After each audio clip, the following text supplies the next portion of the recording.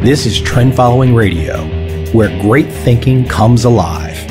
Nobel Prize winners, legendary traders, best-selling authors, and the pros that know what drive us irrational human beings. I am your host, Michael Coveil. Not filtered, raw, honest.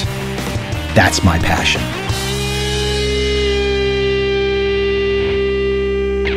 Before I introduce my guest today, I have a request.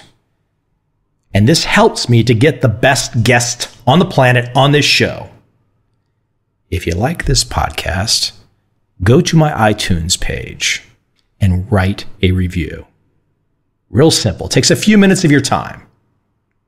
I will send you, for your time and toil, a free DVD of interesting information about the subjects in my world. Simply send me an email, michael@coveil.com. I will send that to you.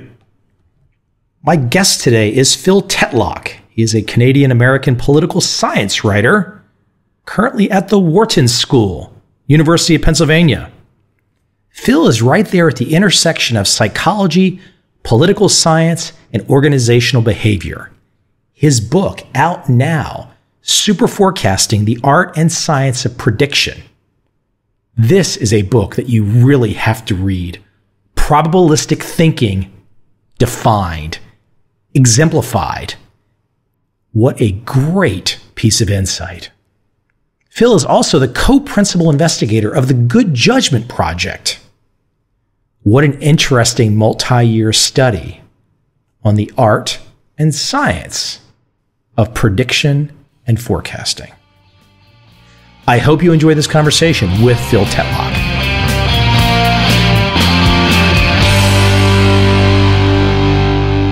In preparing to talk to you today, I was thinking back to my days in grad school, and specifically the fall of 1992, and even a little bit before that. And I was thinking to the political season at the time, and this was essentially the rise of Bill Clinton. And what's really interesting about the rise of Bill Clinton, and I think you probably have even more experience and more memory and probably were studying it more than me at the time, but I watched a lot of CNN and I thought it was so amazing as a political science major myself at the time in grad school. I was like, wow, all of the main players didn't run against then President Bush because his approval rating was so high. I mean, guys like Dick Gephardt, Bill Bradley, they were all like, we don't want anything to do with this. And so in that vacuum walked an unknown governor from Arkansas who frankly was probably just trying to boost his political resume. And for that particular run, probably really had no thought of, winning necessarily. But then a funny little thing happened. And what's really interesting about forecasting and prediction, how in the world could that have been predicted? That have been forecasted? Or could it have? Well, absolutely. It's so difficult to reconstruct our past states of ignorance. In the Superforecasting book, we talk about that Saturday night live episode in which the leading lights of the Democratic Party in 1991 bend over backwards to avoid the risk of being nominated to run against the invincible President George Herbert Walker Bush. You backfill time and you look back over time and it kind of looks like, well, this was all just expected to happen, but it could have unfolded in a completely different manner. But that kind of leads me into the kind of opening you up to your expertise in this forecasting and prediction, which is something that most people just accept. We accept, okay, here's a prediction, here's a forecast, but there's usually not much follow through. We don't really ever check to see what's happening. And there's all these experts that get paid all this money. But and I'm going to break this apart over the course of our time today, but you have figured out through a lot of research and a lot of study, a lot of surveying, a lot of working with people, that regular folks can beat the experts at their own game. Essentially, that's right. I mean, the very best forecasters are talented people. I don't want to downplay their credentials, but it is remarkable that the group of citizens we were able to recruit for the forecasting tournament sponsored by the U.S. intelligence community were able to beat U.S. intelligence analysts at their own game. Talk about that, though. I mean, that's quite amazing. I mean, we're talking about often some of these large government programs, they have billions and billions in assets. I mean, huge numbers of people. I mean, why don't you start from kind of the beginning of your process and how you were able to get to the point where regular people could compete with or defeat people with unlimited funding? Well, this is a research project that never should have occurred if the most basic laws of bureaucracy had held. Bureaucracy 101 tells aspiring bureaucrats never sponsor something that has the potential to be embarrassing and come back and bite you in the butt. The IARPA, the Intelligence Advanced Research Projects Activity, the Research and Development Branch of the Office of the Director of National Intelligence, which presides over that $50 billion bureaucracy, IARPA, this upstart agency, had the temerity to do that. It was as if Goliath took David aside and said, here's some money, try to develop a good slingshot. Was there a side of you that already knew that there was going to be some indication that your work was going to present results they might not like? It was a very formal competition. IARPA launched it in 2010. A lot of universities and consulting firms competed for the money. My wife and I, Barb Mellers, my collaborator, and I were still at Berkeley at the time. We put together a proposal that was a joint Berkeley-Penn proposal because we moved to the University of Pennsylvania at the end of 2010. But we were in competition with major research universities and consulting operations for various reasons. The coalition of researchers we put together, which we called the Good Judgment Project, was successful in recruiting very good forecasters, was successful in developing methods of training them, was successful in developing methods of teaming them, was successful in developing algorithms that distilled wisdom from the crowd. And the net result was the Good Judgment Project prevailed in the competition. It won so decisively in the first 2 years that essentially IARPA terminated the other teams, let us poach the best talent, and put us in direct competition with a prediction market and internal benchmarks they had. Before this conversation, I was thinking, not knowing exactly, okay, you know, frankly, as you mentioned, a bureaucracy funding you and they might not like the results they get. But there's probably other people outside of the Defense Department who sponsor this. There's probably other people, I can imagine, in this world who have made their life's work, their life's blood, the money they make off predictions that are not checked.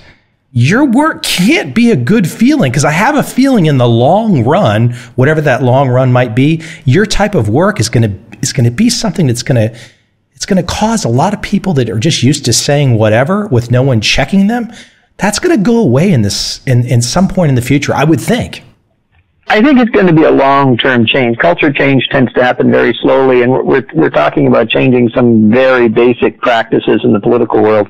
I think we're going to see more and more in advanced tech companies and advanced sectors in the most sophisticated government agencies. We're going to see more and more quantification of uncertainty. It's going to extend beyond domains where we already do it with big data into domains that were previously thought to be the exclusive preserve of soft subjective human judgment. And soft subjective human judgment will increasingly be pressured to be more explicit and to demonstrate its value added.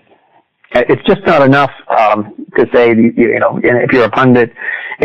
Someday, I think you're right. I think at some point it will be the case that pundits who talk about things being a distinct possibility, or this could happen, or might happen, or may happen, people will look at that and they'll say you're essentially saying nothing. I've liked a lot of his books, The Lexus and the Olive Tree and whatnot, but you get on Tom Friedman pretty good. And look, there's plenty of pundits that you could get on. I think people don't necessarily, and this also comes to the public too, is like, we don't demand accuracy. We don't demand data as a whole, as a population, do we? And what is the reason for that we don't put the demand on these pundits for accuracy? So incidentally, I have enjoyed Tom Friedman's books as well, and we didn't single out Tom Friedman because he thought he was a particularly egregious offender. I think he's very representative of the genre. Let me go to an example that I think a lot of people can relate to. So the Iraq War in 2003, the WMD issue. And I always, when people will talk about this, and usually it's a highly partisan thing, and I say what's really interesting about it to me is, even if you don't remember all the details, if you had George Bush and Hillary Clinton on the same side of the fence, that at least tells me that behind the scenes, the intelligence agencies were delivering something that let two very partisan groups, Bush and Clinton, believe the same result. Why don't you talk about some of the lessons learned there and what was the real lesson there? Because clearly both sides of the fence, except for people like perhaps Barack Obama and Bernie Sanders, both sides of the fence believe that those WMDs were there. And I would love for you to also break apart some of the notion that they should have been more probabilistic in their estimates for the public, but they were very certain they were there. And that was another issue you address in your work.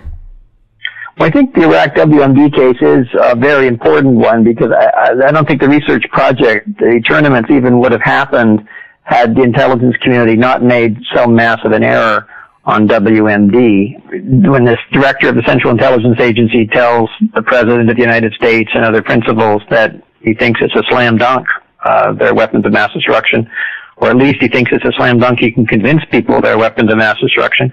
Whatever exactly he said slam dunk. When the most senior officials in the intelligence community use terminology like that in a situation where there is at least some degree of ambiguity, that's telling. Now, you're right. When you look back at the information available to key policymakers and intelligence agencies around the world, the preponderance of opinion was that Saddam was up to something, that he had some kind of, he was violating the UN sanctions. He was violating those, and that nobody knew exactly what he had, obviously. There was no smoking gun, but there's a lot of circumstantial evidence. Saddam behaved in ways to encourage the impression that he had something, perhaps because he didn't want to appear to be weak. So Saddam was actually facilitating the hardliners, making it easier for the hardliners who ultimately destroyed him, which is another ironic subtext to all this. It's really hard to know what the true what probability would a perfect information processor have assigned to Saddam having weapons of mass destruction in Iraq before the invasion. We know it's not 1.0, but we also know it's not 0. We know it's somewhere in between. And we know that even the intelligence agencies of countries that did not want to invade Iraq thought that there was a good chance he had something. Now, I think if you were to construct some kind of weighted average of all the sophisticated observers and their perspectives on Iraqi WMD, you would find that the probability of Iraq having something, the estimated probability, given the information they had then, would have been higher than 50% and certainly less than 100%. So it's somewhere in between. Let's say it was 70 or 75%. Would the U.S. Congress have voted to approve the use of force if they had thought the probability was as low as 75% as opposed to a slam dunk? I think there's a good possibility they would not have. And I think the world history would have unfolded quite differently. Based on what you know, how is an error, because clearly it was an error to come out and say it was a slam dunk, how did the experts get into a position to tell me as much as you can or what you do know to make such a statement instead of coming out with is that where the politics took over, that instead of coming out with the probabilistic estimate, they came out with the slam dunk? Is that what happened? Was that the partisan or the politics getting involved? I think it's very difficult to reconstruct. And I think Robert Jervis at Columbia University has written a very interesting post-mortem of the WMD intelligence analysis. I think part of the problem was that this was happening in the aftermath of 9/11, and nobody wanted to make a false negative mistake. Nobody wanted to make the mistake of saying Saddam has nothing, and then he turns out to have something. Within 2 years of having failed to warn adequately against the risk of Al-Qaeda's attacks on 9/11. Two big false negative errors right in a row would be very politically damaging. If you're going to make an error in the blame game culture of Washington, D.C., make sure it's not the same type of error you made last time. Let me continue to break this apart with you. Your work is quite dense. I highly recommend people to take a look at Superforecasting for sure. But let's say the talking heads out there, I'm getting beyond even the intelligence issues in Iraq, but the talking heads out there, they're smart people. They present themselves well, but they don't put these probabilistic weights on their predictions. And this could be a CNBC person talking the market. This could be a geopolitical type person on Bloomberg. But even if they did, if you came out and you said, hey, I've got a chance of only being 60% right, well, that means that person could be 40% wrong. If we start to get closer to this probabilistic way of thinking in public discourse, where does that leave us? I mean, we have to, as a society, dealing with uncertainty becomes a real educational process, doesn't it? It sure does. That's absolutely right. So I'm going to retreat into a little bit of academic talk for a second, and then Go for it. I'll try to make it as plain as I can. The accuracy of probability estimates of single events is inherently indeterminate, as long as the forecaster is not so foolish as to say 0 and the event happens, or 1.0 and the event does not happen. Otherwise, the forecaster can always argue that something unlikely happened when the forecaster appears to be on the wrong side of maybe. This means we're going to have to start thinking about forecasting and judgment in a different sort of way. We're going to have to think about it the way we think about sports. We have to get at least as sophisticated about this as we are in thinking about, say, the batting averages of players in Major League Baseball, or the free throw percentages of basketball players, and so forth. It's a probabilistic game. You don't draw the inference that a forecaster is bad simply because the forecaster was on the wrong side of maybe on a particular call. It's really tempting to do that. We talk in the book about how one of the most sophisticated journalists in the United States, David Leonhardt, who created the upshot of the New York Times, how David Leonhardt, after the Supreme Court narrowly upheld Obamacare in 2011, David Leonhardt wrote that the prediction markets had been predicting that there was a 75% probability the Supreme Court would overturn the law. And he said quite categorically the prediction markets got it wrong. Those smart aleck economists aren't as smart as they think they are. Markets aren't as perfect as they think they are. Now, as you've already alluded to, when the markets say a 75% chance, that means there's a 25% chance it's not going to happen. How much confidence should you lose in those prediction markets when you learn that they put a 75% chance on something that didn't happen? Should you throw them out altogether and say, these guys are clueless, I'm not going to pay attention to them anymore? Or should you say something along the following lines? Should you say, well, these prediction markets have made hundreds of predictions on hundreds of topics over several years, and we know that on average, when they say 75% likelihood, things do happen about 75% of the time. So this market appears to be pretty well calibrated. Now, is it good news for the credibility of the market that they're on the wrong side of maybe on this call? No. You should lose a little bit of confidence in them, but how much should you lose? Let's say you thought there was a 90% chance markets were really great beforehand, and now you learn that they're on the wrong side of maybe on the Supreme Court call. How much should you move downward from 90%? Maybe 88, 89? You certainly shouldn't go down to 0. Yeah, for sure. Let me add to where you're going there as well. And you bring up sports, and I can think of something like, okay, you start to look at the use of probability statistics in sports, and the book and the film are quite famous now. Moneyball, I always end up watching it. I can't turn it off when it comes on, and I was a baseball guy. And I can look at Wall Street too. And what's really interesting when I start to think about Wall Street is that so many on Wall Street, since they're playing a game that never stops, it really isn't about necessarily your winning percentage or your losing percentage. It's, do you have a positive mathematical edge that you can bet on? And so that takes it even a step further than just looking at percent accuracy, because percent accuracy, frankly, I mean, maybe it's great for the weather, but for serious parts of life, it really starts to open the question of betting. And if you can find a positive mathematical expectation, doesn't it? For sure. I mean, it's very easy to convince people in finance that there's an advantage in becoming more accurate, better calibrated, more granular in your assessments of uncertainty. We talked with Aaron Brown, the chief risk officer of AQR, a big hedge fund. Aaron also happens to be a really serious poker player, and he made the observation that you can tell the difference between a world-class poker player and a talented amateur, because the world-class players are better at distinguishing 60-40 bets from 40-60 bets. I saw her mentioned in your book, but I've had Annie Duke on my podcast, and it was one of the most popular podcasts for sure. Yeah, absolutely. So good poker players know this. They know it in their bones that it helps to be granular. Maybe 60-40, 40-60 isn't good enough anymore. Maybe it has to be 55-45, 45-55. or 52-48, 48-52. But it pays to be granular.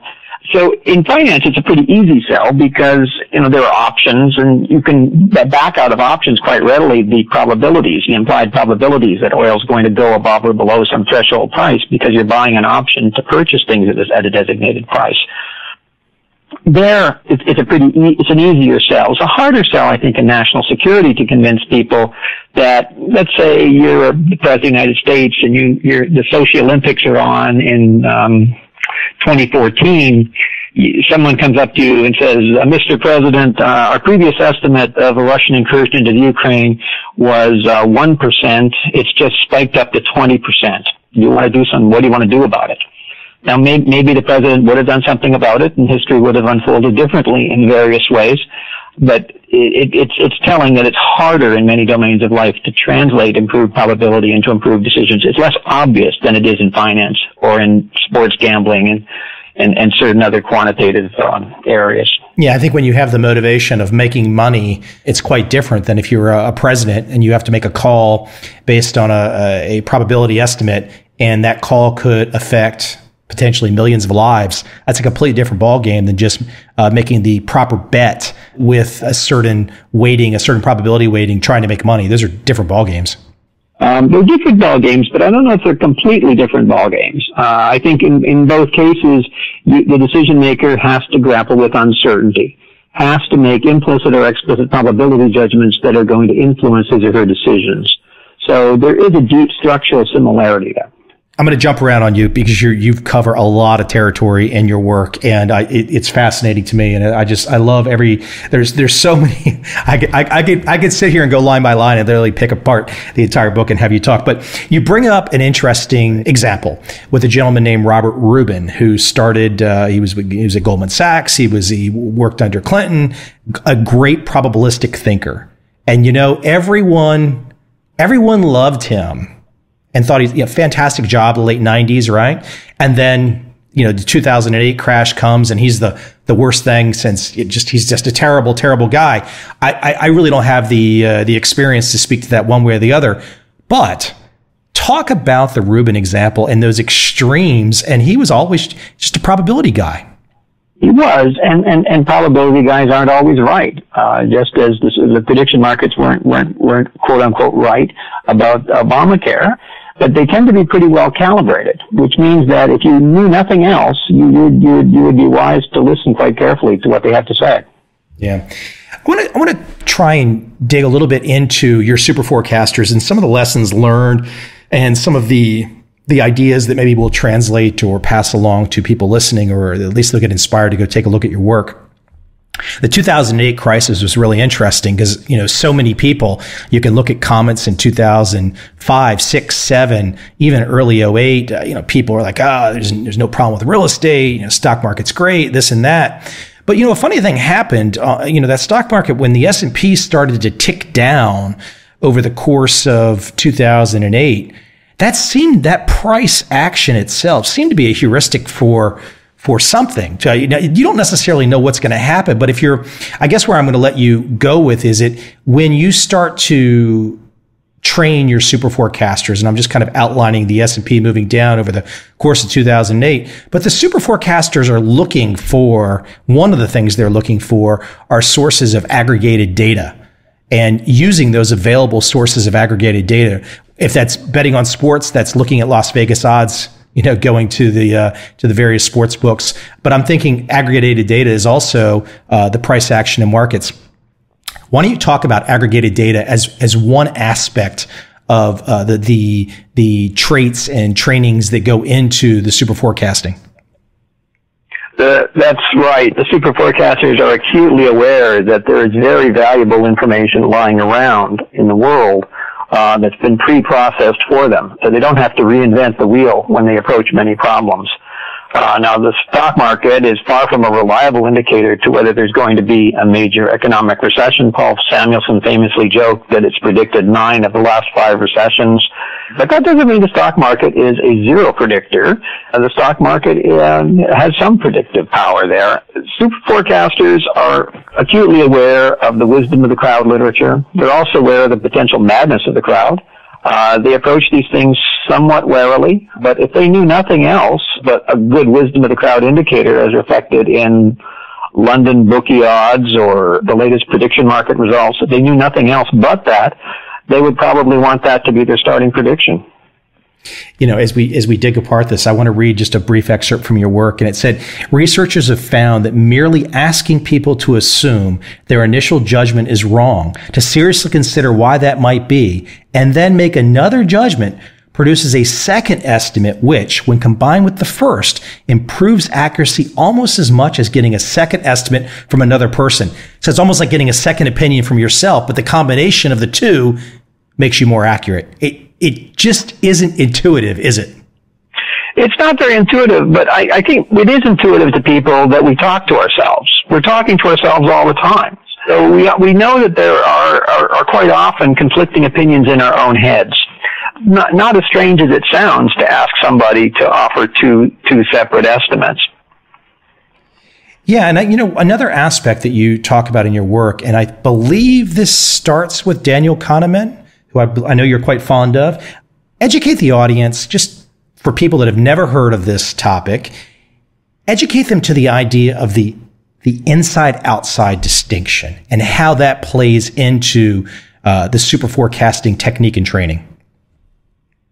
That's one of the bigger advantages that super forecasters had over regular forecasters. It was their tendency to start with the outside view and work into the inside slowly, rather than what regular forecasters would start with the inside view and rarely consider the outside view. In the forecasting tournament, our forecasters were asked an extraordinarily diverse range of questions. They were asked about Sino-Japanese clashes in the East China Sea. They were asked about Russia and the Ukraine, Greece leaving the Eurozone, Ebola, Arctic sea ice, all over the place. So no forecaster, super or regular, is going to be an expert, quote unquote, on anything more than a very tiny fraction of the questions posed because they're so heterogeneous. This is putting a premium on mental agility and being a quick study. Let's say, for sake of argument, you're in the tournament and someone asks you a question about whether a particular African dictator is likely to remain in power for another year.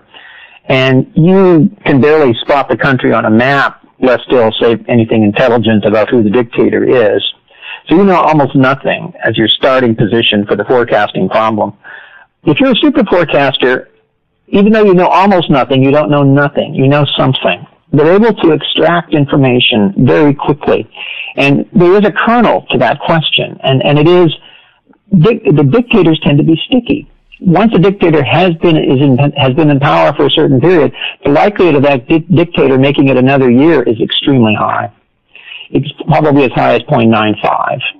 That doesn't mean you're going to say, oh, there's a 0.95 likelihood of this particular dictator remaining in power. But it does mean that your initial estimate is going to be that there's a high probability of dictator survival. And you're going to adjust from that in response to new evidence about the particulars, the inside view of that situation.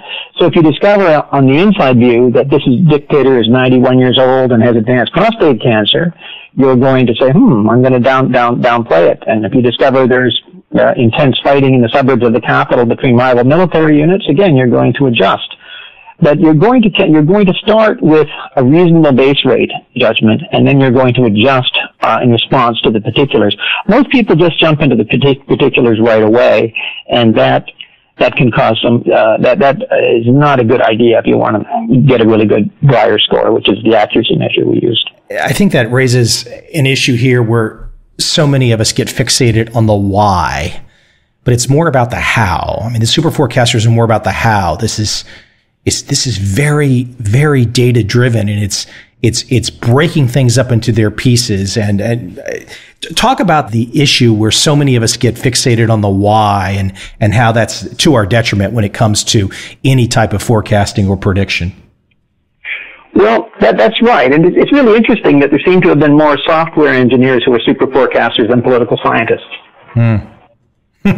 Well, yeah, I mean, these are guys that are used to, bits and bytes, 0, 1. Let's code it. Let's test it out. Let's see what's going on. And, I guess I mentioned a political science degree in myself. I mean, hopefully I can, I've learned to put all those opinions aside to some degree and look more at the data. But yeah, I think most of humanity probably sides more with the feeling that we're all political science majors and we've all got an opinion, but it doesn't work out that way, does it? No, it doesn't. It doesn't. But this distinction between how and why thinking is a very important one. We talk about how superforecasters are less likely, for example, to believe in fate than regular forecasters or most citizens are.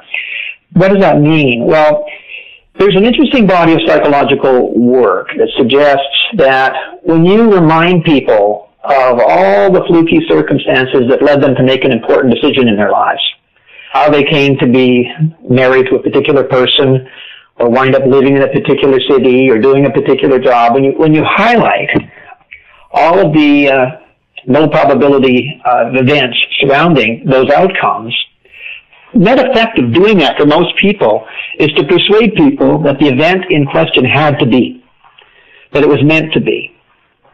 That's even true for lottery winners, for example. When they win, they don't think it was just a fluke. They often infuse it with some deeper metaphysical significance, that it was somehow meant to be. Superforecasters don't think that way. They think, well, things happen. Someone had to win. Something very improbable just happened. Improbable things do sometimes happen. It would be very unlikely if unlikely things never happened. It would violate the laws of probability. So superforecasters are that way. It's a rather unromantic worldview. It means that the superforecaster might have to look at his or her spouse and say, well, you know, I guess I could have wound up with any one of 433,000 other spouses. But we wound up together, and let's make the best of it. Well, and that's what's interesting about your work is that you're not attempting to tell people, hey, this is about meaning or this is about happiness. You're saying, here's what happened. Here's the data. Here's how regular people can start to forecast and predict social phenomena with greater accuracy than you might expect and greater accuracy than perhaps extremely well-paid experts. But again, you're not attempting to tell people this is the way the world is and you should feel this way and feel that way. You're just kind of saying, here's the data, take it or leave it. Am I reading you right? That's exactly right. These are the data. If you want to enjoy the benefits of thinking more probabilistically, the book lays out how you can go about doing that. If you prefer to think in terms of fate, then you may have less use for a book of this sort. Now we're not going to go there today because that's a whole different subject area, and I can think of a lot of people out there that would probably really look. I've seen the people that love your book, but I can think of some people out there, guys like Richard Dawkins and Dan Dennett. I mean, there's a lot of people that will probably relate to this. Let me go on a sidetrack for a second. You're good enough in your work to go ahead and outline some.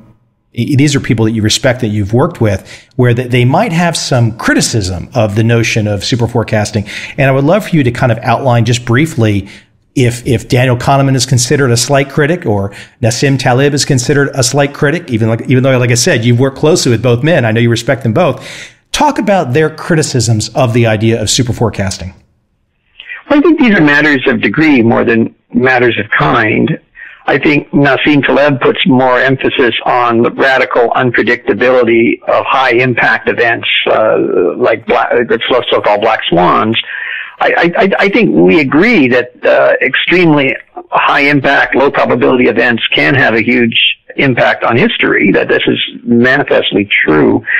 We prefer to think of there being a continuum from white swans to gray swans to dark gray swans to black swans. We think it's useful to ask how good can early warning and early opportunity indicators be for swans of varying degrees of grayness. It's not a dichotomy between white and black swans. So I think we see greater value in investing energy in improving the accuracy of probability judgments, whereas I think Nassim Taleb in his most recent book on anti-fragility sees greater value in investing in contingency plans to cope with black swans.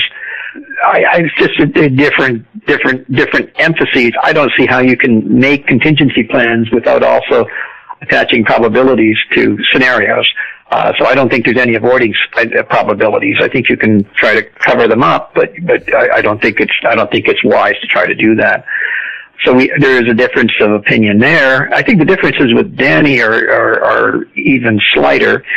They have to do with the degree to which he is less optimistic than we are about the feasibility of finding better forecasters who will be consistently better, of training them to be consistently better, of teaming them, of finding algorithms that prove to be consistently better. So I don't think he denies that there's some potential for improvement. I think he's probably a little more pessimistic than we are about the magnitude of the potential, but these are subtle differences, and I think each of us is willing to move in response to evidence. I think we are inevitably going to run into low predictability years in which the very best forecasters are hard-pressed to do any better than dart-throwing chimpanzees. Talk about the words prediction and forecasting, because I think people really do, from a very, big picture look down, 35,000 feet flying, prediction this isn't certainty. Forecasting is not certainty. This is and this is getting back to the whole theme of this conversation is really staying in or getting into, for the first time, a probabilistic mindset. It is hard. Imagine you're talking to a super forecaster in a bar, and conversation turns to global warming, and someone turns to the super forecaster and says, "Hey, do you believe in global warming?" I think your typical super forecaster would look at that as a stupid question. Just pretty stupid. Why is it a stupid question? Well, there are two major reasons it's a stupid question. First, global warming is ill-defined. What in goodness name does it mean? Does he expect the temperature of the Earth to be 3.6 degrees centigrade warmer in 2100 than it was, say, in the average of the 20th century? What exactly is the threshold for global warming? Is it 2 degrees centigrade, 1 degree? What are the bands? That would be the first. Super forecasters don't like vague verbiage, and they don't like vague verbiage when it comes to the outcomes of forecasts. They also don't like vague verbiage when it comes to things like this, using distinct possibility as opposed to numbers. And they don't like saying, "Do you believe?" as though your beliefs are something like a light switch that can go off and on, 0 or 1, because they distinguish many degrees of uncertainty. So the right way to ask the question for a super forecaster would be, to what degree do you believe that the temperature, the average surface temperature of the Earth in 2100 will fall into the following temperature band differentials? Yeah, and that's not sexy. That's not exactly casual barroom conversation. It's not exactly the thing that even political ideologues can get all heated up about. It becomes a pretty technical matter of, let's sit down at the table here and try to calculate and go through the time series and go through the causal models and go through the climate models and look at how accurate they have been, look at what the critiques are, and reach a reasoned judgment about what the likelihoods are. Now, you're not going to mobilize the political will you need to do something about climate change if people are saying, well, I think the probability based on the 2015 temperature spike has moved from 0.86 to 0.88 of the temperature in 2100 being 1.3 degrees centigrade or higher. You see what I'm saying? People's eyes start to glaze over. All the fun of politics seems to be drained out. All the opportunities to denounce the other side for being stupid or gullible or rigid or all the fun stuff in political psychology. The math can start to get a little more advanced, but the process in simple form is, and I'm kind of quoting here, try, fail, analyze, adjust, try again. I mean, this is kind of how we all learn as kids, but something happens to us maybe when we become adults. We forget this whole skepticism and trying to have some scientific principles to our lives. Right, and that's because a lot of these questions, when say, do you believe in climate change, or do you support X or Y or Z, they're not really asking you for a considered probabilistic judgment about the consequences of going down one policy path or another. They're asking you, what political tribe do you belong to? Yep. Are you one of us? Or are you one of them? Yep, for sure. And that's a game that super forecasters tend not to play. And it is interesting that, it's actually, the super forecasters, when I look at their backgrounds, they're quite heterogeneous. I mean, they're diverse, but there is overrepresentation among people who are accustomed to thinking about very complex problems in ways that decompose them into tractable components, like software people, financial analysts, and some political risk analysts as well. Let me ask one last question since I've got you here. I think Daniel Kahneman asked you this question, I believe, if I'm remembering right. But do you see the superforecasters as different kinds of people or as people who do different kinds of things, which is ultimately this nature versus nurture question? Danny Kahneman has a wonderful way of posing succinct and incisive questions. That is one of the key questions. It's both. It's not true that anyone could be a super forecaster. There are certain cognitive and motivational prerequisites for becoming a super forecaster. A surprising number of people could improve their probability estimation skills quite a bit if they followed the guidelines in the book. So there is a lot of room for improvement for a lot of people. Certainly many people who are not currently super forecasters could become super forecasters if they were so inclined. Here's the core of it. I'm sometimes asked, how could these amateurs have beaten intelligence analysts? I don't think it's because the amateurs were more intelligent than intelligence analysts, and I certainly don't think it's because they had more political knowledge than the intelligence analysts. I think it's because the super forecasters believe that probability estimation of messy real-world events is a skill that can be cultivated and is worth cultivating. And they took a shot at it. They invested effort. It doesn't matter how high your IQ is or how much political knowledge you have or how exalted a status you have as a political pundit. If you're not going to take seriously the challenges of probability estimation, you're never going to get better at it. You don't learn to distinguish 60-40 bets from 40-60 bets by using vague verbiage forecasting like, I think there's a distinct possibility of X. The only way you learn is by making your judgments explicit, getting feedback, and learning. Did you ever think 30 years ago that you would be on such the front line of an interesting kind of like real, probabilistic thinking is not necessarily new, but you are right there at the front line of getting people to look at it in a different way with some really great examples. It's quite fun, huh? It's fun. I started the work before Gorbachev became General Secretary of the Communist Party of the Soviet Union, and the experts then weren't able to predict that, but everybody could explain it after the fact.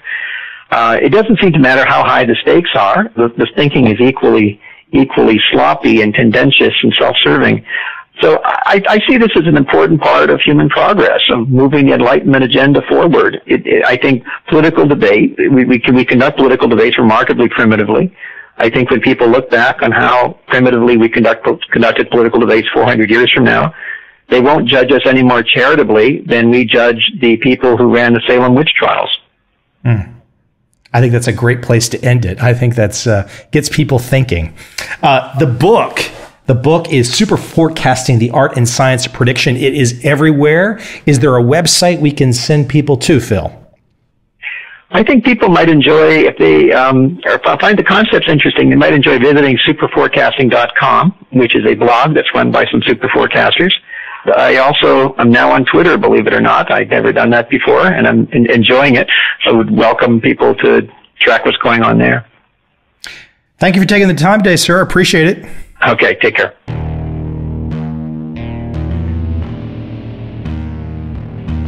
I see a time when those awake will understand how to make money in up, down, and surprise markets. Whether new trader or experienced, college student or financial advisor, protecting against a crash or just trying to make a lot of money, trend following offers everyone an answer in uncertain times. To get started immediately, send me an email, michael@covel.com. I will send you the right trend following steps to take along with my free video. But if you want to buy and hold, trust the government and trust Wall Street, this is absolutely not for you.